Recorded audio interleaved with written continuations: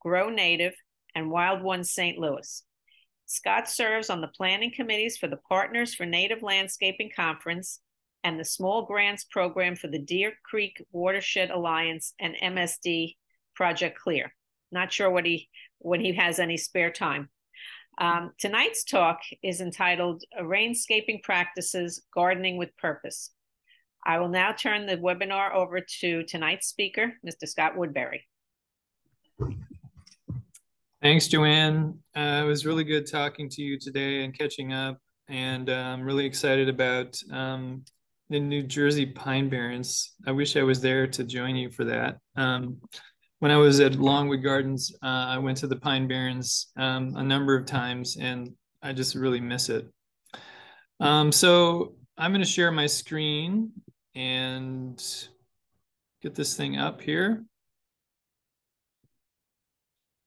And here we go. Just holler if this isn't looking right on your end.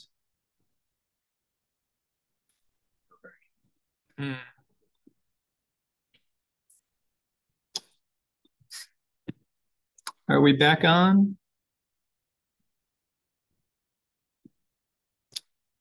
We only see you, Scott. Okay, let me just get this thing up. There you go. You got it now. There we go. Okay, so great. So we also have my Native Landscaping Practices class with us tonight. So thank you all for being so accommodating. Rainscaping is a subject that's really important in St. Louis, especially, but it's important across the country. Municipalities over 50,000 are required by law to pay attention to stormwater volume and velocity. And a lot of communities nationwide are really getting their act together. Some are being forced by lawsuits to get their act together. Others are doing it voluntarily. St. Louis is somewhere in between. And there's some really exciting projects and movement that's happening in our area. Rainscaping is really about a lot of different practices, but rain gardening is probably the one practice that captures the greatest amount of stormwater. So we developed a rain gardening guide. You can go to Shaw Nature Reserve's website and find the native landscaping manuals, chapters 1 through 4. Chapter 2 is on rain gardening and stormwater management. It's a resource that you can download. It's available free, or you can order paper copies. But it's something that'll help you understand what rain gardening is at a deeper level. What I'm going to be talking about tonight is really going to be general and talking about rain gardening, as well as many other different practices that are currently being used to deal with stormwater. I'm going to back way up. I want to talk a little bit about what rainwater did before humans created all of these buildings and structures and sidewalks and roadways, and then talk about what it looks like today in terms of the hydrology of rainwater and water flow. Clearly, this illustration at the top shows a landscape free of impermeable surfaces. Everything about the environment without concrete, without human structures, absorbs rainwater, encourages rainwater to evaporate back into the atmosphere. As water falls on tree leaves, that happens. As water goes into the ground, they're following roots of plants deep into the ground and charging aquifers with water deeply. There's water flowing sideways underground, and not a lot of water, if any, water flowing above ground in a situation where there's no impermeable surfaces.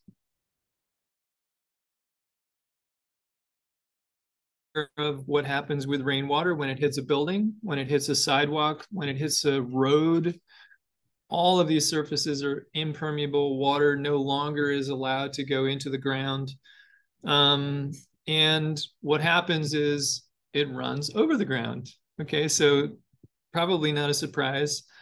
But what we're talking about are finding significant ways to encourage water to use pathways that used to be prevalent before we had all of this human infrastructure that we have now. We are looking to do lots of different things. Protect stream banks, the stream banks that we have, we need to protect them. We need to encourage water to go into the soil by having more plants around us, whether they're trees or ground layer vegetation or herbaceous plants that are growing in rain gardens and bioretention gardens. There are a number of ways that we can encourage water to move back into the soil column the way that it did once long ago.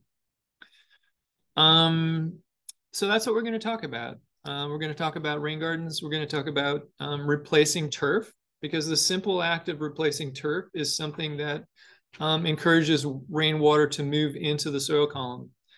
We'll talk about planting trees, shrubs, and dealing with permeable surfaces. How do we turn permeable surfaces into, or how do we turn impermeable surfaces into permeable surfaces? I want to say that there's a really great tool. We've been talking about resources in this class, resources that can be helpful to do the practices that we are learning about in class. Another really great resource is the Rainscaping website at Missouri Botanical Garden. So if you go to the Rainscaping page, there's this interactive interface where you can plug in information into a filter, and the filter will tell you what rainscaping practices would be a good choice for you.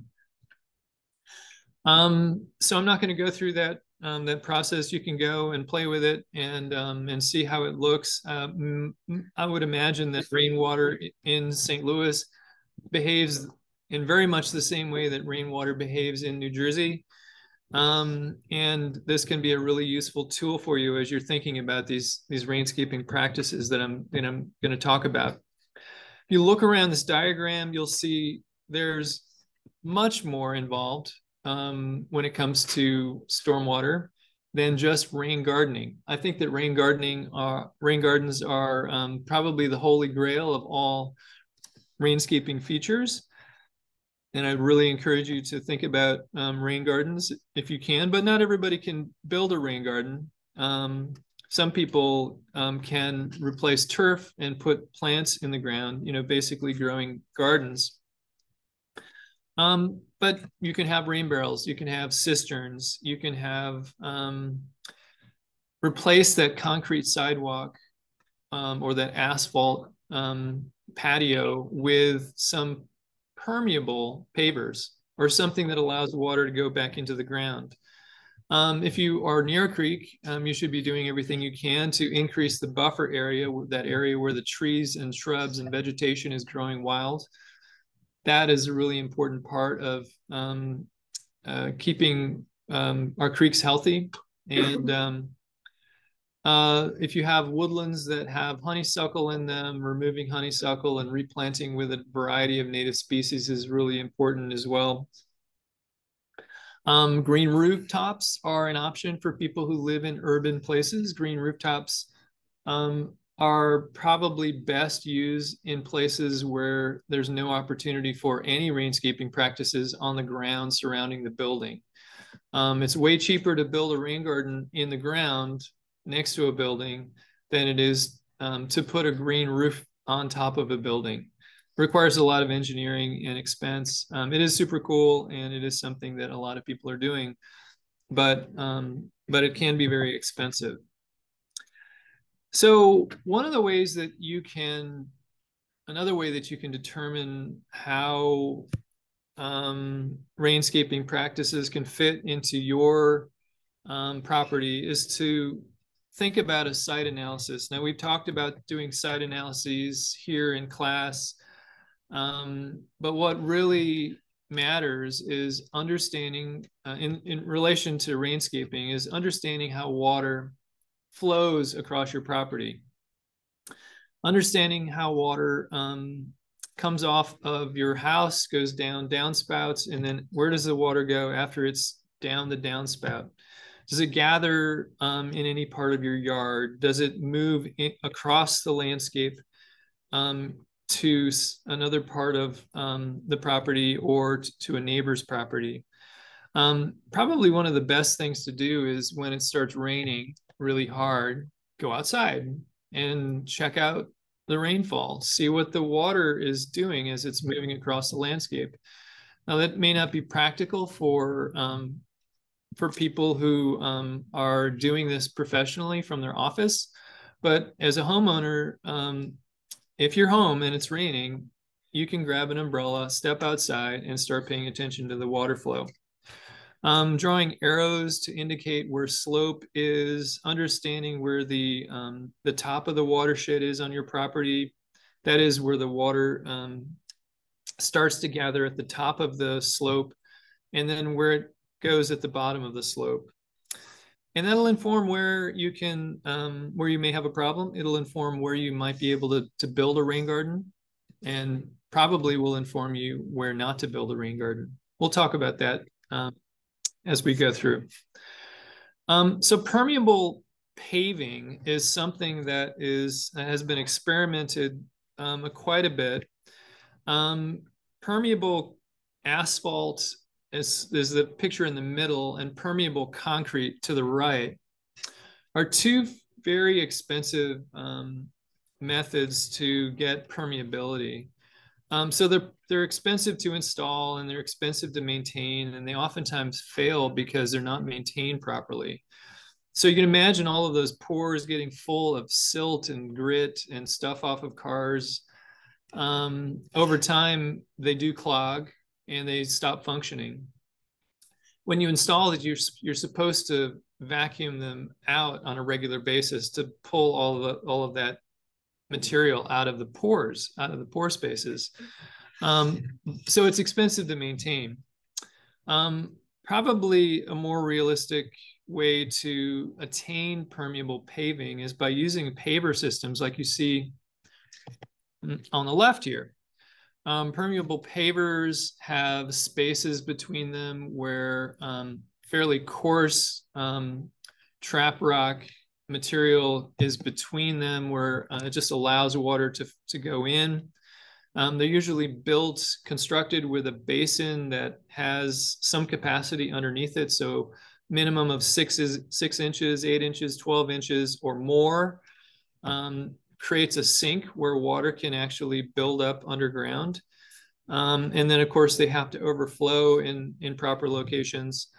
But they are great ways to create patios. They're really wonderful alternatives for sidewalks and sometimes driveways. It might be expensive to do an entire driveway out of material like this, but they really work well for patios and sidewalks. And they don't get gummed up the way that concrete and asphalt do. The grit can be replaced. You can power wash the grit out and then replace it if it ever starts to get clogged. There is maintenance involved, but it's something that actually can be repaired over time. Now, I mentioned green rooftops. Green rooftops are a way to gather rainwater on top of the building. It requires special engineering because there's a lot of extra weight. If you can imagine 6 or 8 or possibly 4 inches of gravel material on top of a building, that's a lot of added weight that has to be engineered to hold that extra material. And then all the water that gets that falls onto the building, and when you have plants growing up there, they tend to absorb the rainwater slowly over time, but it can be very, very heavy. A lot of weight involved, so they can be fairly expensive. And again, they make great demonstrations, but also if you have an opportunity to build a rain garden on the ground next to your building, it's far cheaper to do it that way than to put the green stuff on top of the building. Rainwater harvesting is something that a lot of us have been involved with. So many different ways to do it, so many different scales. Single rain barrels can work to gather a certain amount of water, but you need to think about where the water goes after the rain barrel is full. And of course, you can't fill a rain barrel in the summer when it's not raining. And so there are times when rain barrels are just not effective. Here's an innovative school project here in St. Louis at the college school, where they painted a bunch of otherwise kind of boring 50-gallon drums to make them colorful and interesting, link them all together with piping, and then really increase capacity. Now, this is work on a budget. There are I don't have a picture of it, but there are some cisterns that are used for this purpose, and they do hold a lot of water, and they can be fairly expensive, but they work really well. There are lots of different cistern systems. Now, thinking about trees in terms of stormwater management. When it starts raining outside and you're stuck outside without an umbrella, where's the first place you go? You go and stand underneath a tree. Usually, well, that's what I do. And if I can find, a really big tree, I'll go underneath that big tree first. If it's an evergreen, I'll go and stand underneath the evergreen, because evergreens, the leaves in the tree hold a fair amount of water at the beginning of a rain event. Trees can go a long way to capture a small percentage of the rainfall that comes down. So planting trees is also a really good option as a rainscaping practice. But preserving trees that you may have already is important as well. Obviously, the root systems of trees pull water out of the ground, and so that has a stormwater capacity. Some trees pull more water out of the ground than others. Things like river birch and sycamore pull huge amounts of water out of the ground, and so it has an ability to deal with stormwater. Not everybody has an opportunity to plant a tree. Not everybody has an opportunity to build a rain garden, and I'll tell you why in a minute. But a real practical way to deal with moving water into the soil, into the ground, is through the simple practice of replacing turf grass with garden. And what happens is plants that are growing to their full potential, like you can see some of these perennials here that are 2 to 3 feet tall. Imagine that they have a root system that is perhaps 2 to 3 feet deep. And a root system that's that deep encourages water to go into the soil, as opposed to turf grass, which doesn't encourage water to go into the soil, because when you mow turf grass 3 inches tall, it has a root system that's 2 to 3 inches deep, which we know is not a real, it doesn't have a lot of value in terms of encouraging water to percolate into the soil. So turf grass oftentimes is an area where you see water flowing right over the surface, right through the turf, right downhill to wherever it's going. So turf grass doesn't work so well for stormwater. Another way that we are encouraging people to deal with stormwater is to preserve the woodlands or the woodland pockets that we may have. In our area, there is bush honeysuckle that is infesting many of our woodlands. There are these monocultures of horrible bush honeysuckle that are taking over, and those woodlands or woodland pockets could be replaced with a variety of native plants that do a far better job of promoting wildlife, a great diversity native plants equals a great amount of wildlife diversity. So we do really try to encourage people to address the removal of honeysuckle in our woodlands and replacing them with as many native plants as possible. Understory trees that are appropriate, like pawpaw, understory shrubs like some of the dogwoods and spice bush, and then the ground layer plants that grow in a woodland that are diverse, grasses, sedges, flowers like you see here. Some of the groundsels, wild geranium, wild sweet William, wild columbine. All of these things create a diverse matrix of vegetation on the ground layer that helps to promote healthy, diverse woodlands that also encourage water to go into the ground. Now, the Holy Grail, the rain garden, the one feature that I think can capture more rainwater than any of the features that I've mentioned so far, potentially, it involves landscapes that look more like a cup and less like a mound. And, just think about when you go into a parking lot, a conventional parking lot, and those beds are, they're mounded. You can see that there's this slope and a cap, and plants are perched up above the asphalt surrounding them. And that's the absolute opposite of what rain gardens do. Rain gardens do actually function as a place where water can gather. So they need to be shaped like a cup or a bowl. But it's not intended for water to sit there. The ideal condition for a rain garden is have it in a place where water still percolates into the ground. Have it positioned in a place where it's not at the bottom of the hill, but it's sort of midway from the top, between the top and the bottom. Those are the places that drain water the best, and those are the best places for rain gardens.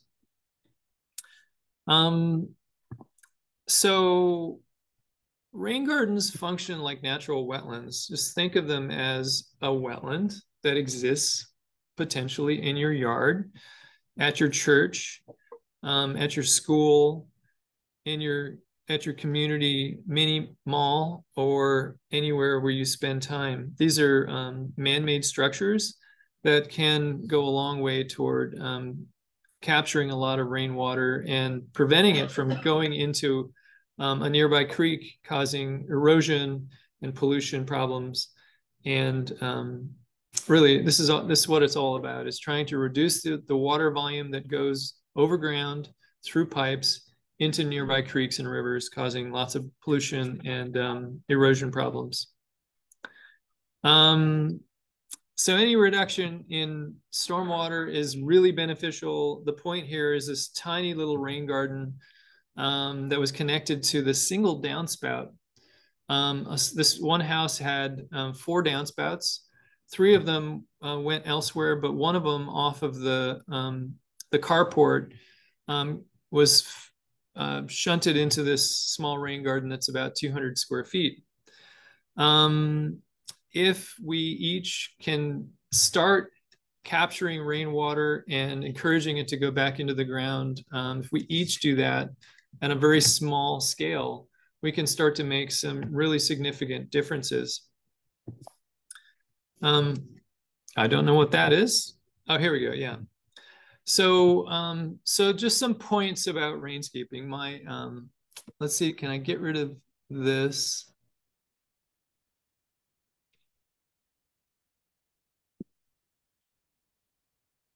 Bear with me just for a sec.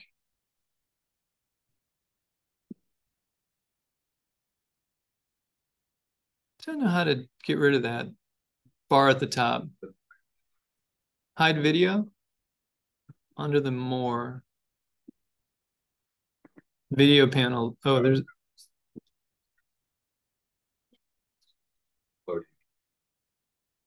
I don't see what you're referring to, Scott. Okay. All right. I think I just got it. Okay. Can you hear me now? Yes. Can you? Okay, good. So in our classroom, we couldn't see the rules of thumb for rain gardens because it was covered up, and maybe you couldn't see it either. I'm not sure. So rain gardens do have a series of rules that need to be paid attention to. Protecting soil from compaction is probably number one. So rain gardens are never built with a skid steer or a heavy piece of equipment. They're always built with shovels, or if you have a mini excavator, you can reach in and grab the material without compacting the soil. Compaction is the last thing you want in a rain garden because you want water to move into the soil column. Oops.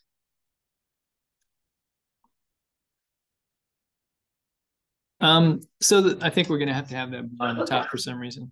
The basin should be usually on average between 4 and 8 inches deep. So that's the cup part. That's the part that is going to hold water. In general, it should be about 20 to 30% of the size of the impermeable you're taking water from. So that might be a measurement of your roof. It might be a measurement of your driveway or a measurement of your patio. So your rain garden is going to be about 20 to 30% of the size of the impermeable surface that you're pulling water from.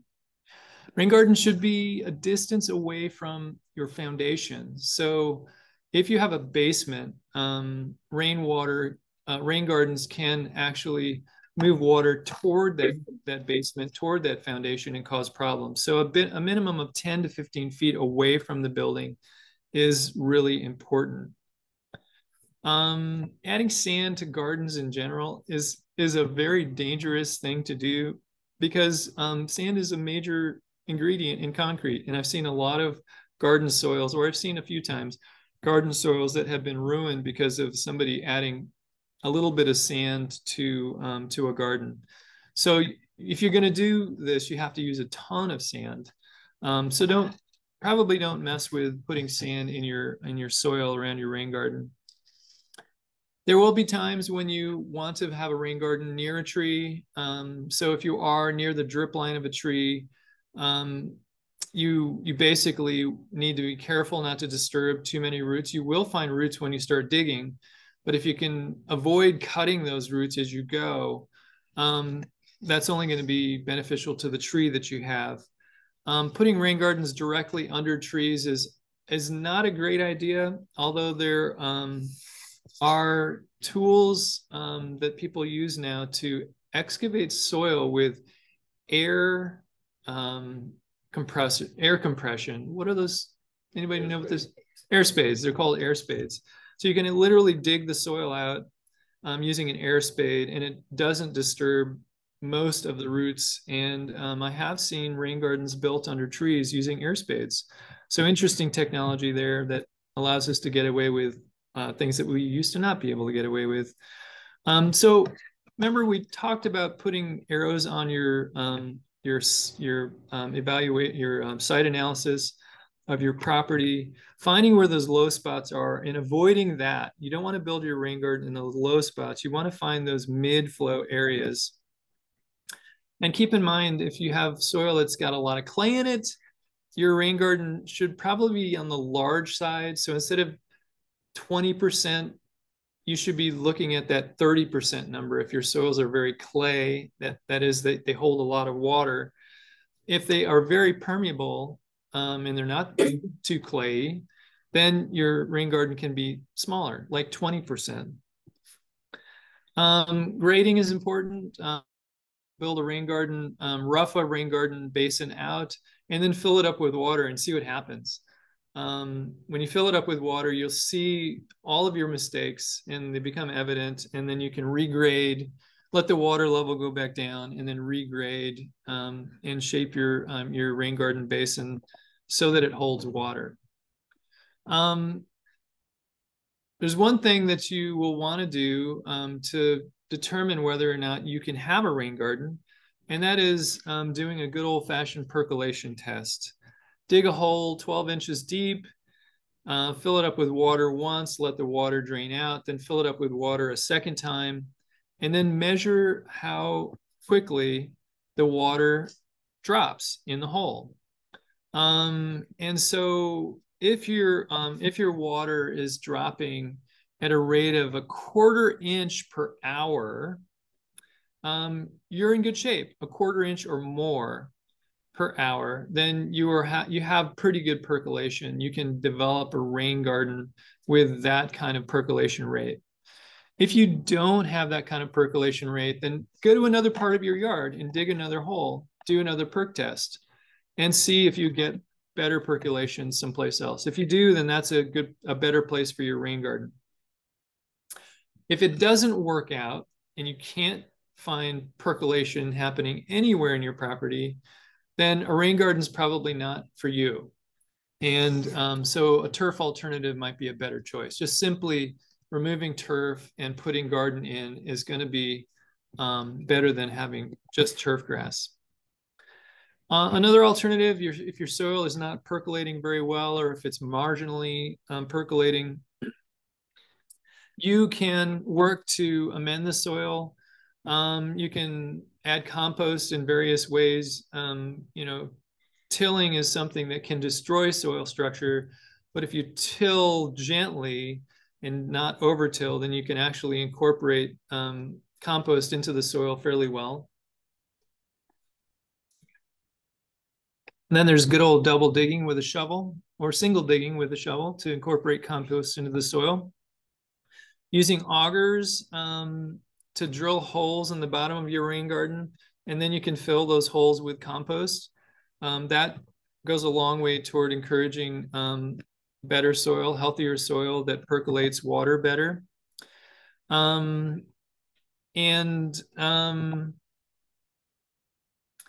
If all of that fails and you still don't get any percolation, then you really do need to find another site, find another rainscaping practice, like a turf alternative. Plumbing doesn't have to be complicated. These materials are found in any local hardware store or garden center. So we're talking about connectors that match up to a downspout drainage tile that's 3 or 4 inches in diameter, that's sometimes run underground, as you see in this photograph here. Rain gardens can be fairly traditional arrangements of plants and fit into most neighborhoods, even though you're using native plants. They can look fairly conventional. Grouping plants is a style that is recognizable by most people. Although I know a lot of people like to mix their plants up and have very tossed salad kinds of gardens. Remember that the plant list does not determine the design style, the gardener does. So it's really how you choose to put those plants together that really makes them what they are in terms of style. Or you can do something that's fairly natural. Naturalistic gardens are more like a tossed salad, where plants are randomly distributed, somewhat allowed to move around freely. When you have a rain garden feature, a rainscaping feature, a garden of any kind, you really want to encourage people to use it, to be there as much as possible. So pathways on the berms of your rain garden are a good way to get into the garden, interact in the garden. Benches that slow you down and get you to places where wildlife is happening. Those are all really important elements. You want to be able to use your garden once you have it. In certain situations, it's important to maintain edges and to create boundaries or borders that define the garden space. And so people get really creative here. Sometimes stone walls work really well, although stone can be very expensive. You can get very creative and find all kinds of different ways to define the edges of rain gardens. When you have a rain garden, it's a good idea to tell the world about it, to encourage people to put a sign up, lots of different signs, big and small, that tell people what's going on in your garden. Why are we considering native plants? There are lots of reasons why native plants are important. They enhance the ecological value of your property. That basically means that they're friendly to all kinds of critters that can come and pollinate your flowers and feed on your plants so that they can reproduce and live on your stems of your plants and in the ground underneath your trees. And so habitat becomes a reality when you use native plants. Native wetland plants are pretty remarkable because they can tolerate both dry and wet conditions. And so rain gardens are oftentimes wet when it's raining, but they can be very dry when it's not raining, especially here in the Midwest. So we look to natural wetlands. We look at the plants that are growing in natural wetlands to get ideas about species that can grow well in these rain garden settings. These are all natural photos from nature. And the plants that grow in these areas are the kind of plants that we typically want for rain gardens. So there is something that I hear a lot about. I hear a lot of people say that native plants have deep roots. There's even organizations that are called deep roots and associated with native plants. But I really would tend to say that all plants have roots. And if plants are allowed to grow to their tallest, fullest potential, they will encourage water to move into the soil column, whether they're native or not native. This illustration, have I showed you guys this illustration? Okay, so my class has seen this illustration. Maybe some of you have seen this illustration. I don't think it's a very fair illustration because it shows mowed fescue grass on the far left, which is 2 inches deep. But if you were to let tall fescue grow unmowed, it would be maybe 2 or 3 feet tall and have a root system that's 2 or 3 feet deep. And then, an old field that's not mowed will allow rainwater to move into the soil column in a way that it can't when you mow that grass like a turf. So anyway, plants around the world have all different kinds of root morphologies, whether they're from North America or Europe or Africa or Asia or wherever. Root morphologies are different depending on the species of plant. Native plants don't necessarily have deeper roots than anybody else's plants. We talk about and hear about right plant, right choice. Just looking at this, you will see that some plants like growing in dry areas where there may be slopes. And on the far end of the spectrum, plants that grow submerged in water, and then everything in between. Let's look at some actual plants in closing.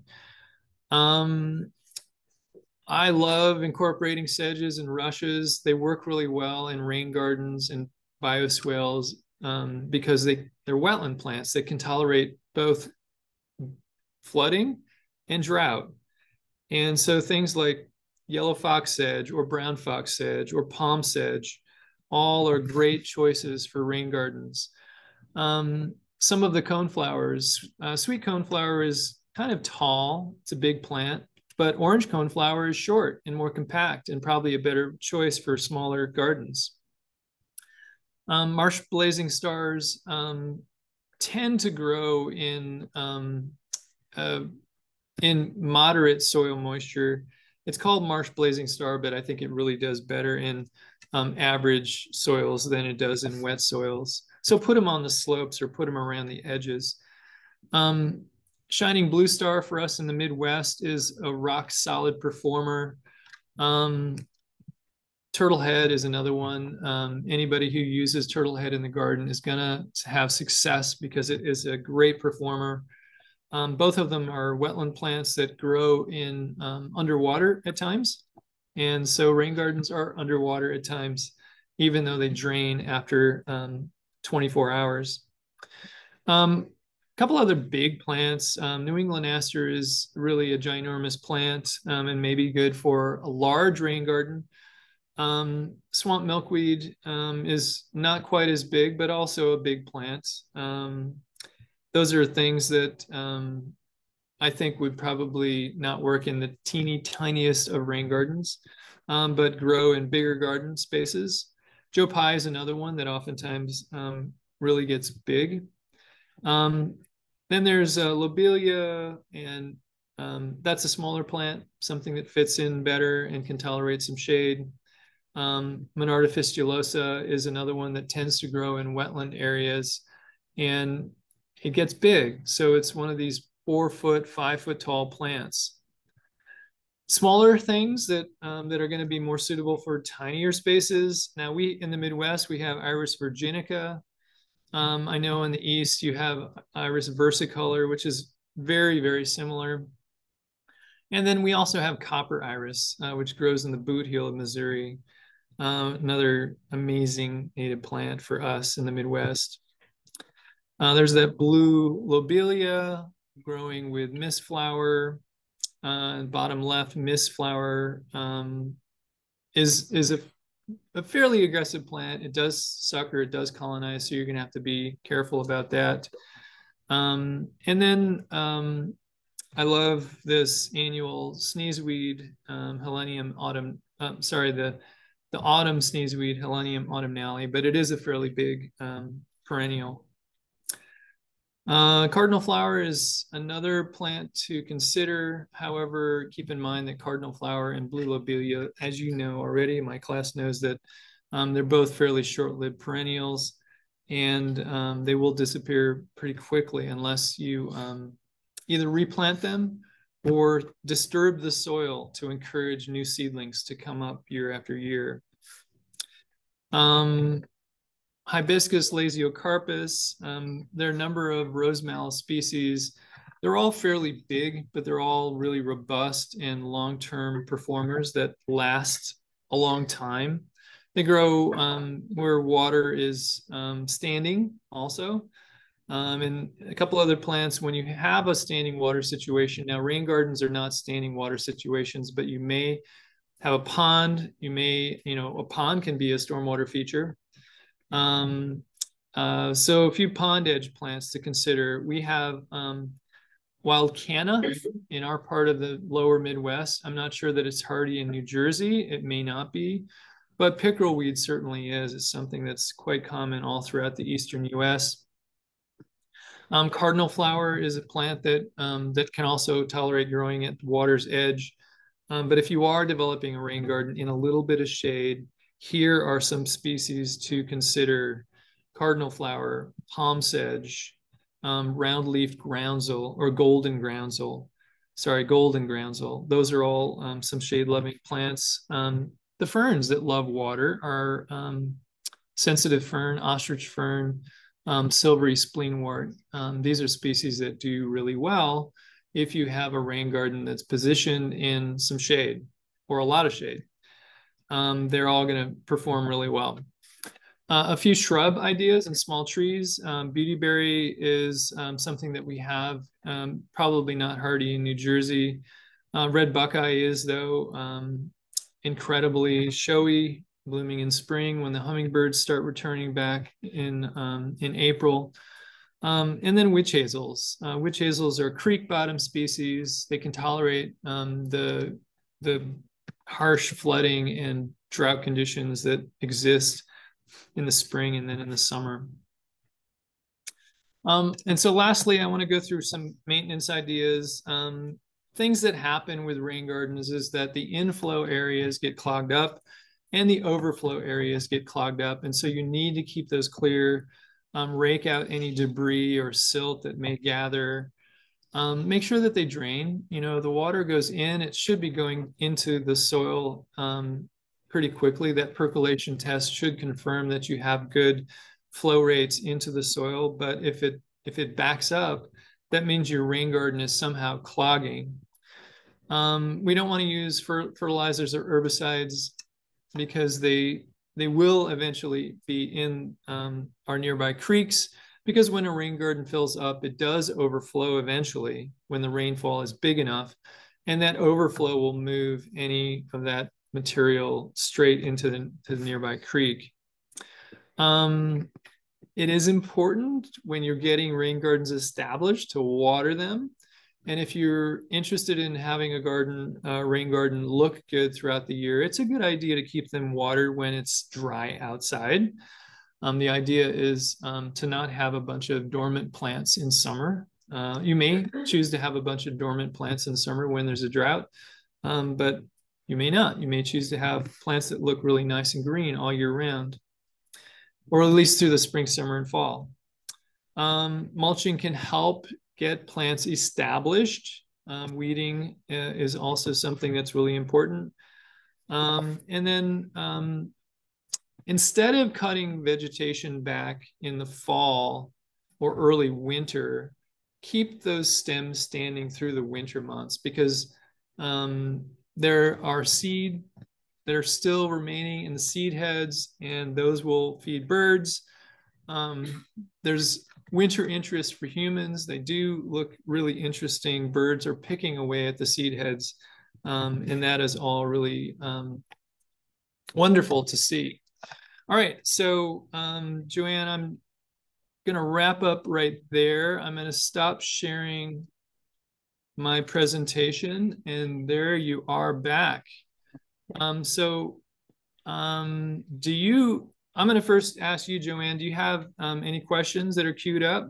Yeah, I have a few questions that people asked, but thank you so much for that really informative lecture. It was terrific.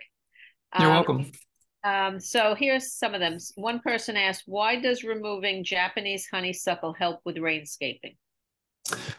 So why does removing Japanese honeysuckle help with rainscaping? It doesn't necessarily, but it was a great opportunity to talk about removing bush honeysuckle from our woodlands.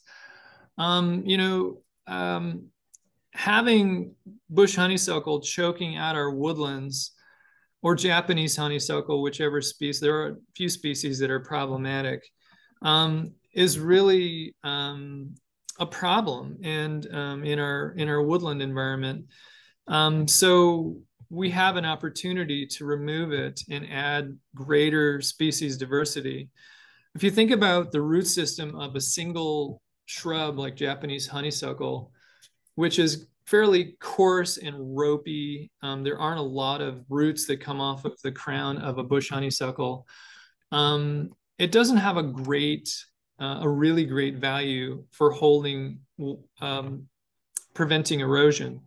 But if you have a variety of other plants growing around that area, including grasses and sedges that have very fibrous roots, and understory trees and shrubs that have coarser root systems, combine those different kinds of root systems go a long way toward preventing any erosion whatsoever. Honeysuckle really can't do it alone. Okay. The next question is, can you give details? Someone was very interested in that setup of all the rain barrels that were linked together. They were wondering if either you could give details on how to set that up, or a link to someplace that would explain that. I don't have any sources for you. I think that you probably can find, if you searched enough on the internet, how to do that. The plumbing looked to me to be fairly simple, but I don't have any specifications to share with you. Sorry. Okay. Next one was this person has a swale that goes into the rain garden that gets filled up with soil pretty quickly. I was wondering what advice you could give on keeping rock-filled swales free of sediment. If there's any tips? Well, first of all, I think that any rock-filled swale or rock-filled bioretention or garden should have a lot of plants in it and not just rock. So number one, rock-filled basins are, we want to put plants in them if we can. So that might mean removing some rock to get some plants in there. Plants will colonize and work really well to prevent erosion, because that's what's happening. There is erosion happening. Soil is moving down into the system. When we build rain gardens, what you need to do in certain situations is, if you're connecting to a downspout, you don't necessarily need to run the water straight into the rain garden immediately. you can have that water bypass the rain garden for the first year or possibly the first 2 years until all of the plants get established. And then once those plants get established, then you can connect the water into the rain garden. So I see that usually siltation happens in the early phases of construction, or when you're building something.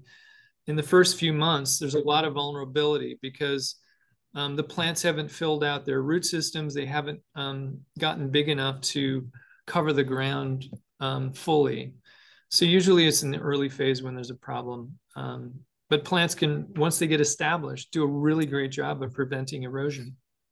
Now, would you put those plants that are in the rock-filled area right in the swale, or at the edges, or at the top of it? How would you situate, or all along the whole swale? So where would you put the plants in a rock-filled swale? And I would say put them everywhere. Okay. I just turned a rock-filled swale into a channel where water can actually move through when there's a lot of rain. And what we did was, instead of lifting all of the rock and removing it all, every 3 feet we removed a 3-foot section. So we removed a 3-foot section of rock, and then planted in that 3-foot section. We left 3 feet of gravel, and then after that, we took another section of gravel out and planted plants. That's one way to do it. Another way to do it, you may have to pull cobble or rock or gravel or whatever it is out here and there to get down to the soil. But I really would encourage planting iris, planting palm sedge, getting orange coneflower down into those areas, and they will grow out and replace the gravel or the cobble. And speaking of iris, someone asked, is iris fulva native in New Jersey? I don't know if you'd know the answer to that, or maybe. I don't think that iris fulva is native to New Jersey. It's native. It's a pretty rare plant in the lower Midwest. It's in the Boot Heel of Missouri. It's in eastern Arkansas, western Tennessee, northwestern Mississippi. I guess the iris versicola would be the substitute in this area. Yeah, iris versicolor in the east. Iris versicolor is ours. Iris virginica. Oh, wait, which one's ours? The other way around. Virginica's are ours. Versicolor is yours. Sorry. Right. And I'm just reading. What are the pros and cons of dry stream beds? Well, I just described a dry stream bed that's full of gravel. The con is that it can silt in. The con is that there's no plants in it, so there's no ability for water to move into the soil column. The con is that water just moves across it the same way it moves across concrete or moves across mowed lawn. And so we really want to try to encourage water to move into the ground. So any opportunity you can to incorporate plant material, it grows roots into the soil, and those roots become avenues where water literally goes into the ground. And so there's not much good about dry stream beds unless they have a bunch of plants growing in them. Okay. And the next question was, besides compost, what else can we add to the soil to improve permeability? I know you spoke about different mechanical techniques, but is there anything else you can add? I think that good old compost is probably the best thing to be adding into your soil, because compost has mycorrhizae in it. Compost has lots of organic matter. It has nutrients in it. And it really goes a long way toward breaking up clay that does not drain very well. So good old compost. If it's fully composted now, don't ever put any mulch in there or any partially composted material. That's just going to kill plants. Gotcha. And last question. Any questions out here? I just have one more. You mentioned a website at the beginning of the presentation about the rain garden manual. Could you repeat that? I think it was the mobot.org/rainscaping. Was that? Was that book? Yes. So it's the Native Landscaping Manual, Chapter 2, which is available at either at Missouri Botanical Garden at their website or at Shaw Nature Reserve, which is a division of Missouri Botanical Garden, Shaw Nature Reserve with an R. And if you go to their website and go look up gardens and gardening, you can pretty easily find a list of resources. And the Rainscaping Guide Chapter 2 is listed in there as a downloadable PDF. Excellent. Okay, well, that's Right. all the questions we've had. Do we have any questions in our audience here? Yeah, in the back.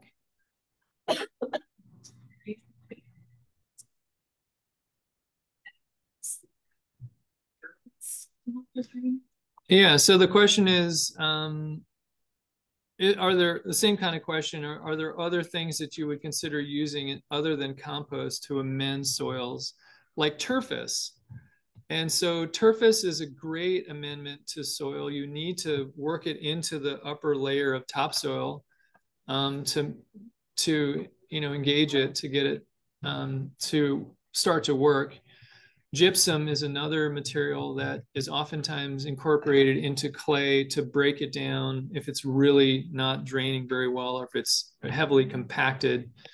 So yeah, both of those are definitely used in the trade. I see turfus being mixed in with soil quite often. Turfus, for those of you who don't know, is it's kind of like a kitty litter product. It's a baked clay product. It has really great water holding capacity, but it also has really great drainage ability. It increases drainage really well. It's used in ball fields a lot. Anybody else? Yeah. Is there a bit of